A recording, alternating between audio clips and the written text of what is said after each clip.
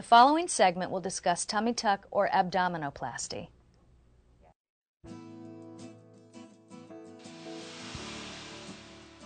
An abdominoplasty, or what is commonly called a tummy tuck, is a procedure where excess skin, including fat, is removed from the abdomen, and often the underlying abdominal wall muscles are tightened. This obviously differs from liposuction in that liposuction does not remove any excess skin. The abdominal wall is not tightened, and the scars are much smaller with liposuction. Although they can sometimes be used together, the indications and benefits of abdominoplasty are clearly different from those of liposuction. These are photos taken of a patient who had a major abdominoplasty performed with relocation of her belly button. The after pictures were taken 2 weeks after her procedure to give you an idea of the appearance of the scar in the surgical area this soon after surgery. The small vertical scar in the middle of the horizontal scar is created from closure of the defect where the old belly button was cut out. It is important to note that the location and design of the incision for this procedure varies among surgeons. Be sure to discuss this and your concerns with your surgeon. These are before and 6 week after photos of another patient who has benefited from an abdominoplasty. Again, the scar is obviously red at this point and will fade over time. The extent and location of the scar, however, was an excellent trade-off for this patient as she significantly reduced the size of her waistline. She is now able to wear a variety of clothes she was unable to wear comfortably prior to the procedure. In properly selected patients, abdominoplasty is a procedure that can offer dramatic, immediate, and long-lasting results. Here is a before and after photo of a sample patient who has had an abdominoplasty, or what is commonly called a tummy tuck. Excess skin and fat have been removed, and the abdominal muscles have been tightened. The after photos on the right were taken approximately 3 months after the procedure. The redness along the scar line will continue to fade and become pale or white over time.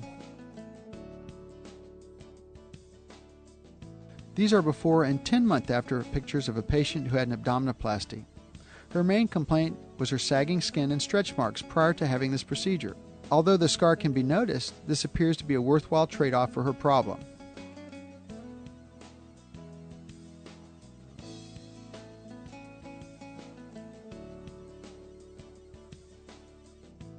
These are another set of before and after photos of a patient who had a tummy tuck performed.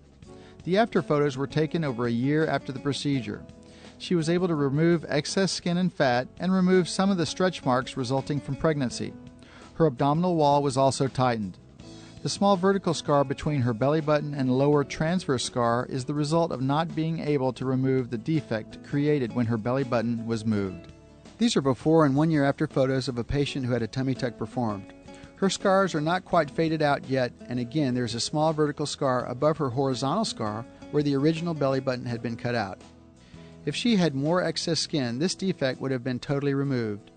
With a tummy tuck, excessive skin can be removed as well as having the opportunity to actually tighten the abdominal wall or stomach muscles. After having children, her abdominal wall was not flat, and on her side view you can see the improvement from this procedure. Tummy tucks are frequently described as mini or major.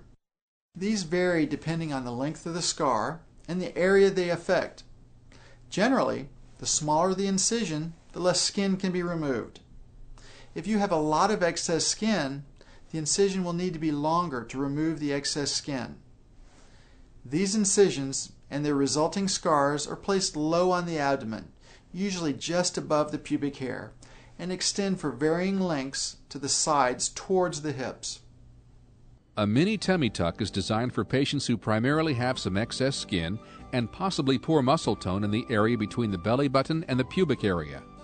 That area is shown in this graphic as the gridded area. The scar for a mini tummy tuck, as shown on the graphic on the right, is horizontally oriented and of a variable length above the pubic area. It usually does not extend to the hip bones. Some excess skin is removed from below the belly button. If the stomach wall bulges out in this area, permanent sutures can be placed in this area to tighten the abdominal wall and provide a tighter, flatter contour. With a mini tummy tuck, the belly button is usually not relocated. A major tummy tuck is indicated for those patients with substantial excess skin which requires a longer incision or scar to remove. Usually the poor abdominal wall tone or bulging involves the entire abdominal area between the ribs and the pubic area as shown with the grid. Thus, the abdominal wall muscles often require tightening above and below the belly button. With these patients, the horizontally oriented incision or scar often extends from one hip bone or iliac crest to the other, as shown on the photo on the right. The design of this incision varies among surgeons as they attempt to hide the final scar under the bathing suit. The belly button is detached from the surrounding skin and is brought back out in the appropriate location as the excess skin is pulled down like a window shade and discarded. Sometimes the opening created from relocating the belly button can result in a small vertical scar below the new belly button. This occurs if the surgeon is unable to remove enough excess skin to include this opening. This small vertical scar could be in the location noted in this graphic. Often these procedures can be effective in removing stretch marks and various scars from previous surgeries in exchange for a less noticeable scar. Major tummy tucks are not advisable for those planning pregnancies, especially if they are planning them in the next few years. The money you spend on the tummy tuck will likely be wasted, and another tuck even more difficult if your pregnancy changes your stomach and abdominal wall. Poor candidates for abdominoplasty also include individuals who are grossly overweight, in poor medical health, and have long abdominal scars above the belly button. Patient selection and adherence to postoperative instructions is critical to maximize benefit and minimize risks. Under ideal circumstances, complications are unlikely. Complications from mini tummy tucks are less likely than major tummy tucks, and the individual risks usually occur less than 10% of the time in most studies. Part of the reasons complications are more frequent in major tummy tucks is that the patients are more likely to be overweight, and obviously the surgery is more extensive. The frequency of complications also seem to occur more often if the surgeon has less experience with the procedure. If you are watching this video, you may have already considered the alternatives to having a tummy tuck. These may include changing your present diet or beginning a new diet program, changing your exercise routines, or possibly addressing a current medical problem if applicable. Although hernias can often be repaired at the same time an abdominoplasty is performed, they can also be repaired as a single procedure. It is often difficult to significantly decrease the amount of extra skin you may have by other means. While liposuction removes excess fat, it is not designed to remove excess skin. An abdominoplasty is generally an elective surgical procedure, and if you choose not to have it, you will avoid the risks associated with the procedure. You should consult with your doctor about available alternatives other than a tummy tuck.